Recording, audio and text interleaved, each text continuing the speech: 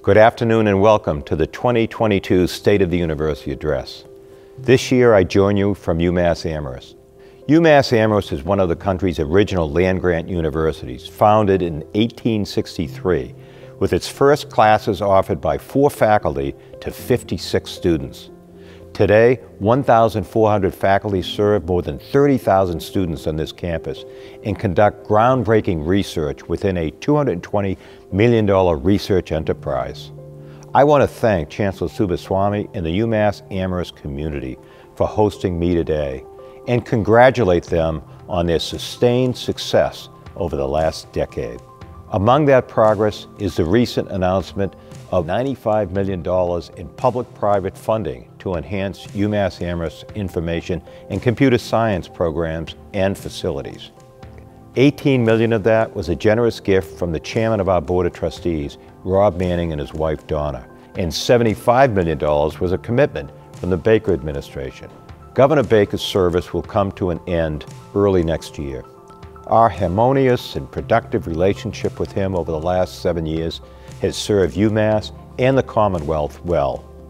On behalf of the entire UMass community, I want to thank Governor Baker for his partnership and for his brilliant leadership of our state.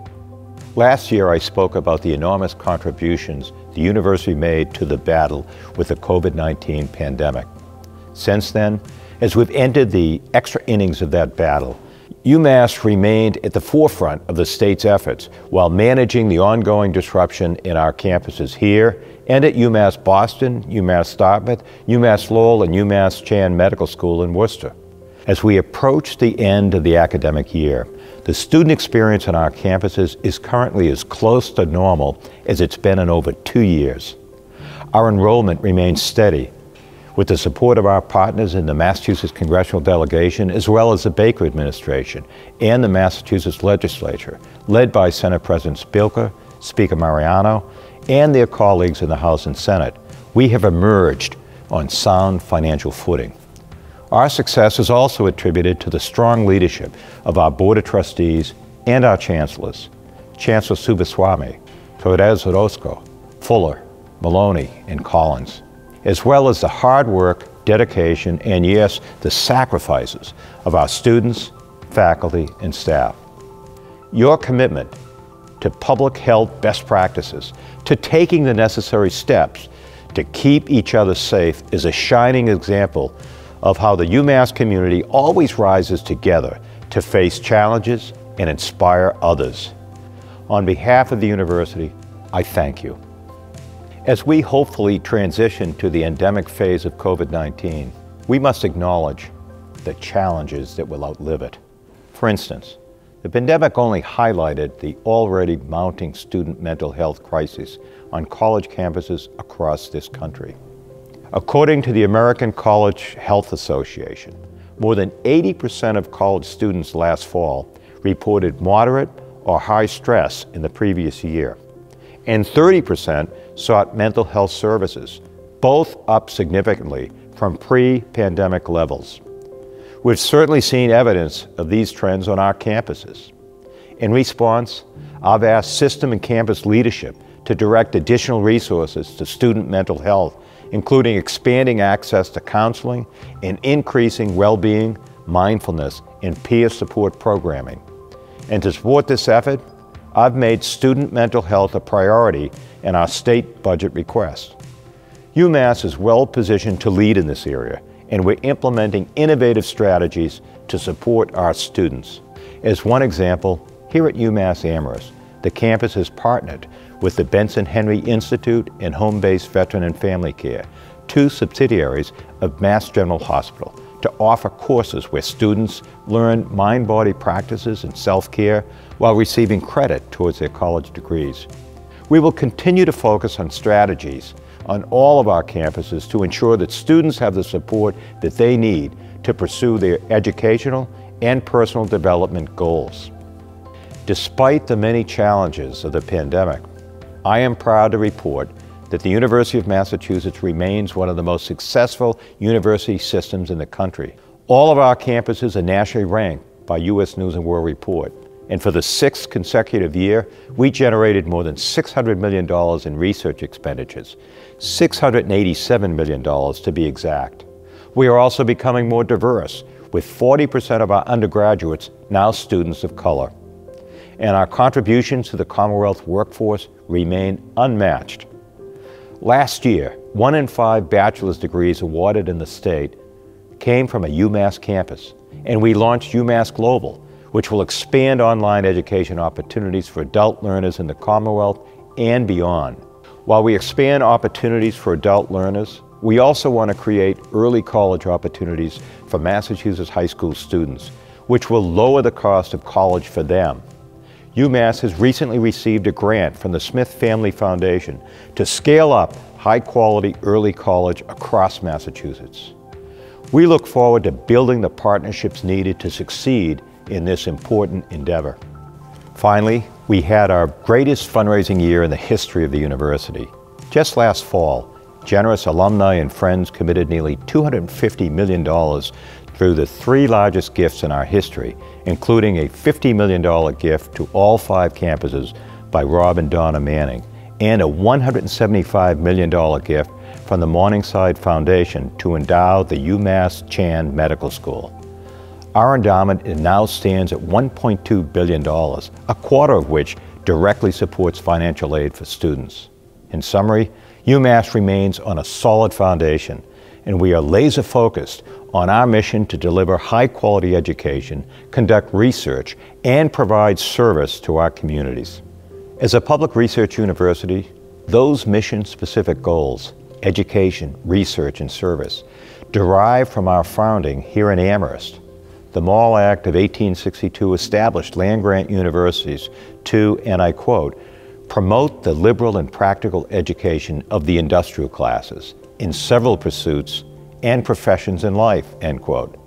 The Land Grant Act intended to provide education to those for whom it had not been previously accessible, and to allow young people to make greater contributions to society. In other words, land-grant universities like UMass were designed to democratize higher education. And so I believe we have a special obligation to ensure that the very democratic principles upon which we were founded are preserved for future generations. Why is it important to remind ourselves of that now? Because never in my life, from my time as a student at UMass in the wake of the Vietnam War, through my 14 years of service in the United States Congress and 15 years in leadership at UMass, have I felt that democracy was more threatened by interconnected forces, political polarization, exacerbated by social media and echo chambers, disinformation and misinformation intended to further divide us, declining media literacy, exploited by extreme partisans, and an anti-science movement sparked by climate deniers and accelerated by COVID-19 conspiracy theorists. Political violence defended and normalized, even inside the halls of the United States Capitol. And of course, the democratic country of Ukraine, invaded and attacked by Russia, presumably because of its embrace of Western democratic ideals. These are threats to democracy, and public research universities, spawned at a time when our nation was ruptured by civil war, must do our part to address them. As a public research university, we must not let our discomfort with conflict diminish our commitment to open debate and exploration of difficult topics. We must continue to pursue truth and use our positions to defend facts when they are threatened by misinformation, demagoguery, or willful ignorance. We must vigorously defend our community from acts of racism, eliminate practices that contribute to systemic racism, and support and elevate the voices of our students and scholars who are working towards a more just society. We must continue to invest in scientific discovery and science education, while also investing in and promoting humanities research and education, which is vital to informed debate and reasoned expression of ideas. We must defend the free press from both government and corporate influence and actively teach media literacy. We must work to increase voter participation among young people, as we are doing through the All-In Campus Democracy Challenge. We must amplify the work of our social scientists who are illuminating the dangers of voter suppression, gerrymandering, and other political tactics that degrade a representative democracy. And finally, we must protect faculty, scholarship, and curriculum from political intervention and promote higher education as critical to society and the advancement of knowledge. The role of the public research university in preserving democracy is clear, and the time to recommit to the fundamental principles of democracy that undergirded our founding as a land-grant university is now. In doing so, I am encouraged and emboldened by UMass students. Our students are engaged, educated on the issues of the day, committed to making a difference, and committed to action. Through their vision, I'm reminded of my colleague and friend, the late civil rights leader John Lewis, who I served with in the United States Congress. Shortly after he passed, in 2020, the New York Times published an essay he had written to be released posthumously. The essay was titled, "Together You Can Redeem the Soul of Our Nation." In it, John was speaking to young people. He wrote, quote, "Democracy is not a state, it is an act, and each generation must do its part to help build what we called the beloved community, a nation and world society at peace with itself," end quote. I ask you to join in this act, to participate in our democracy, to join the All-In Campus Democracy Challenge and the UMass Votes campaign, and to recognize the power we have as UMass, as the Commonwealth's public research university, to help build a society more at peace with itself. Thank you for listening, and thank you for everything you do for the University of Massachusetts.